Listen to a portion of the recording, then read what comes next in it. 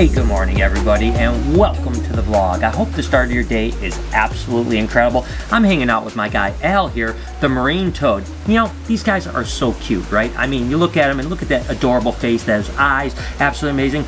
Believe it or not, these guys can be killers. What do you say we push our problems aside, learn a little bit about cane toads, not to mention we got a lot of other stuff going on today. Before we get into all our snake work, because we have a lot of that type of stuff, babies, eggs, you know, all that type of stuff going on, I wanted to talk about these little monkeys because it's kind of an interesting story, to be honest with you. You think of toads as just so cute and adorable, but the truth is cane toads, sometimes called marine toads as well, which are typically native to the southwest part of America, all the way down into Central and South America. But the fact is that these guys have devastated Australia. You think, like, how could that possibly have happened? Well, you know, sometimes the powers that be make decisions that aren't always the best. Down in the dungeon, egg time, and we have a pastel female here that's actually bred to a calico pin yellow belly. We're looking for those lemon blast calico yellow bellies. We missed on the first clutch that we cut. I think we have a couple more clutches, and then this is the last one for the year. This girl looks like she's around a good clutch of eggs, and I just got to be careful not to get bit by her. It's okay, baby.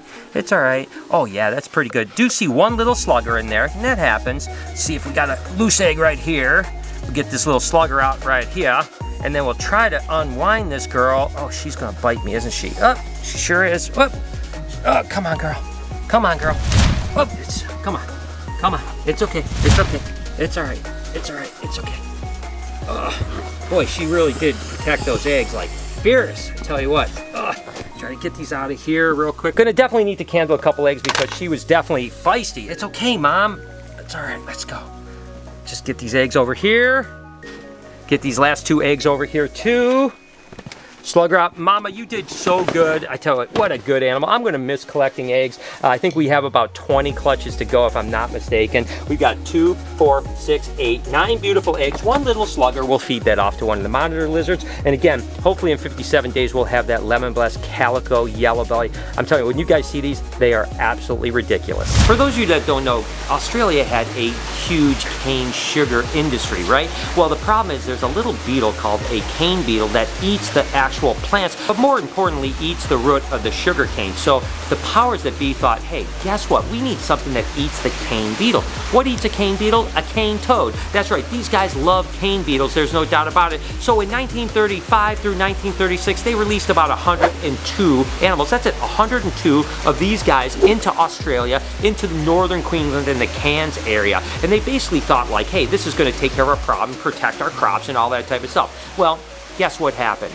Number one, they didn't eat the cane beetles because a lot of the cane beetles actually were at the top of the plants, and these guys obviously stay on the ground, and they didn't eat enough of them to eradicate the problem. But in the meantime, these guys proliferated like crazy and kind of started devastating the wild all across Australia. Since 1935, they went from 102 original animals to a couple 100 million cane toads around all of Australia. Now you might think like, oh, they're so cute, who cares? There's a bunch of toads, right? Well, the problem is number one, these guys eat everything. As you can see, they literally will eat anything that they get in their mouth. They'll eat snakes, they'll eat lizards, but more importantly, believe it or not, they have these huge scent glands right here that have a poison in them, a toxin in them, and Australian animals didn't have any way to cope with that. So death adders and brown snakes and all kinds of other animals were eating these guys. The poison from the cane toads were actually killing off huge amounts. So there were huge, vast areas of species of animals in Australia that were being devastated by these guys. And it's really a pretty horrific story.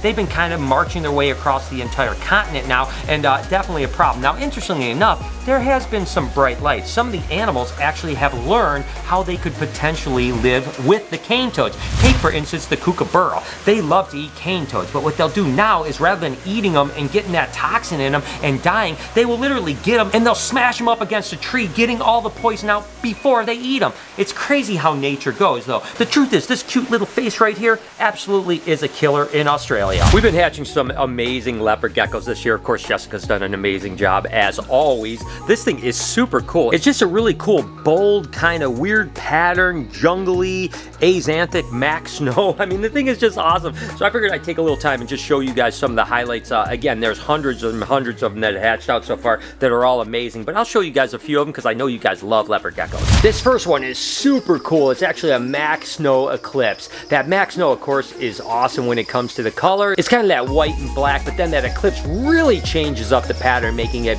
beautiful. This is a Super Raptor white and yellow. Now the Raptor, of course, is that eclipse patternless albino, and then of course it's a Super Raptor on top of it, and a white and yellow. Ooh, doggy, that thing is gorgeous. And speaking of gorgeous, this is a Sun Glow Het Eclipse white and yellow. Man, that is a beauty. That thing is on fire. I love the Murphy patternless stuff. Then you mix the Max Snow into it, turns out really cool, and then the white and yellow on top of it. I tell you what, that gecko rocks. Look at the pattern on this one right here. It's actually a tangerine stripe Het Eclipse. That Het Eclipse really changes up the pattern and the color on it. Of course, the Eclipse is an eye pigment, but it also changes kind of all the makeup of the animal, making a beautiful animal just like this. I love this project. It's a hypermelanistic Max Snow Eclipse. That's that dark gene that we're working on to produce some really beautiful dark animals. I love this. It's going to turn out so cool when it gets bigger. This is another one of the hypermelanistic projects, but it's a Max Snow Het Eclipse.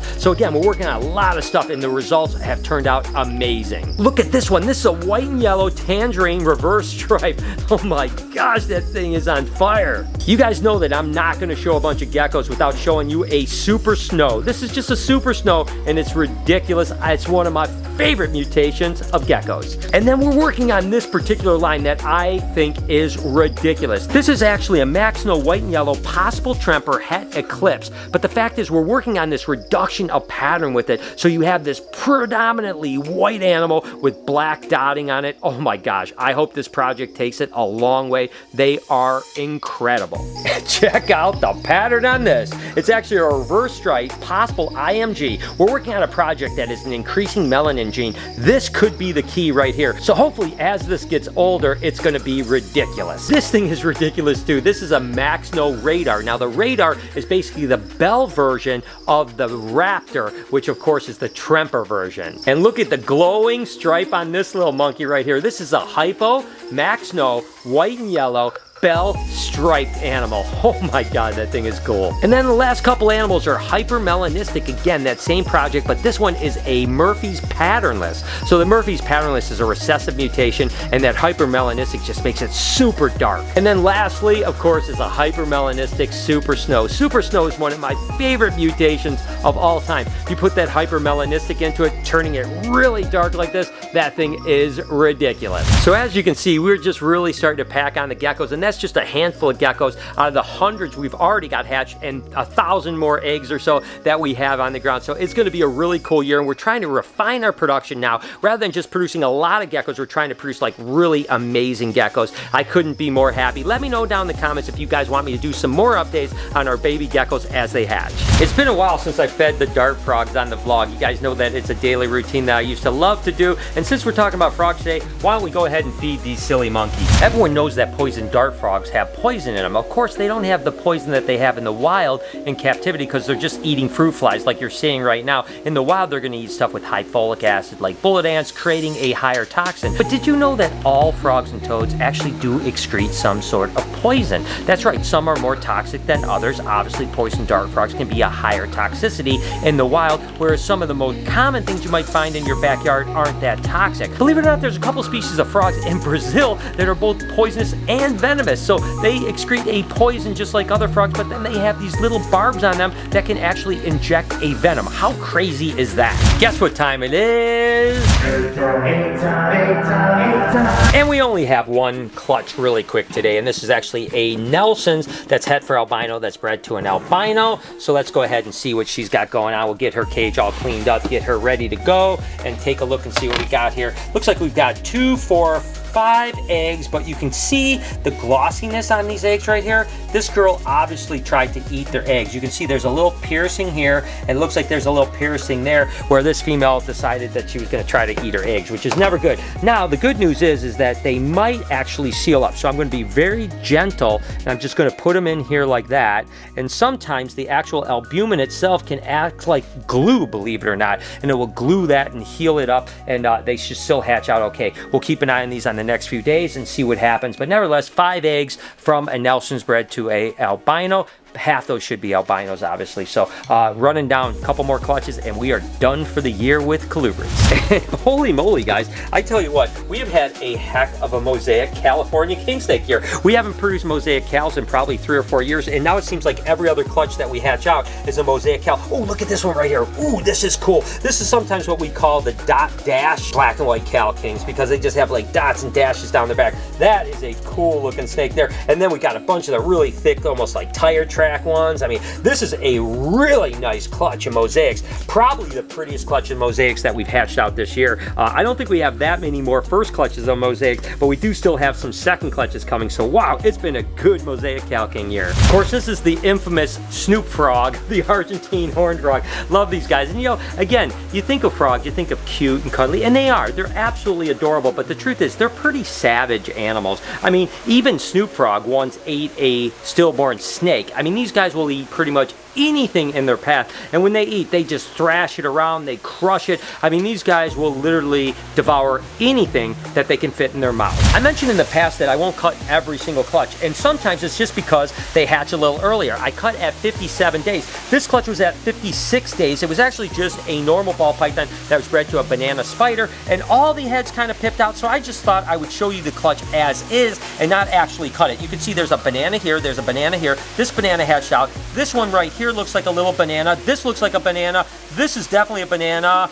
That looks like, I'm just trying to look really quick, that looks like maybe a normal. So out of this whole clutch, there was 2, 4, 6, 8, 9 eggs. Looks like we have 7 bananas. Don't know if they're banana spiders yet or normal bananas because they're still in the egg. But I thought I would just show you the process of what a clutch looks like when I'm not cutting it. You see all these little slits. These little babies have an egg tooth, right? Right at the tip of their nose, there'll be a little bit of an egg tooth that actually slices up all these eggs, just like we do with the razor blade, right? Well, this is what it looks like. Look at how many slices are in this egg right here. We got some bubbles coming out over here, bubbles coming out over there. Those are their first breaths. So I just think it's really cool to see the process. We don't have to cut every clutch to still enjoy babies hatching. Have a pretty cool Enchi clutch that just hatched out. This is actually a stinger breed to a pastel Enchi yellow belly and a bunch of really cool stuff. Got a little baby still in the egg right there, but this is actually a bumblebee super Enchi. We actually hatched one of these just a couple days ago. That was unbelievable as well, but this one might even be more reduced. I mean, wow, that thing is incredible. Then we have a little super Enchi spider right here, a little Enchi spider over here. Looks like just a spider and a pastel over here, and then a normal of all things. So the creme de la creme is this little monkey right here, this bumblebee, which is a pastel and a spider, and then of course the super Enchi. Whoo, doggy. I mean, look at the lack of pattern on the head, the reduction of pattern all over its body. That thing is unbelievable. I love hatching baby snakes. So I know you don't think of frogs as killers, but the truth is they can kind of be killers. I just had to tell that story because I thought it was amazing. In my time down in Australia, it was wild to see how many of these cane toads are all over the place. It's really a tragedy, and it just shows us that invasive animals can be a problem. Obviously, Burmese pythons in the Everglades and all of that type of stuff. Regardless, if you enjoyed this video, let's change topics here and go ahead and check out this playlist that has a bunch of baby snakes. I think that you'll enjoy that. Could you also do me a favor? Right up here, you can subscribe to my podcast channel called Checking, and we do it every Wednesday. On this side, you can subscribe to this vlog channel. Turn your post notifications on, please. Have an absolutely wonderful day, guys. Remember, be kind to someone, and I promise I'll see you tomorrow.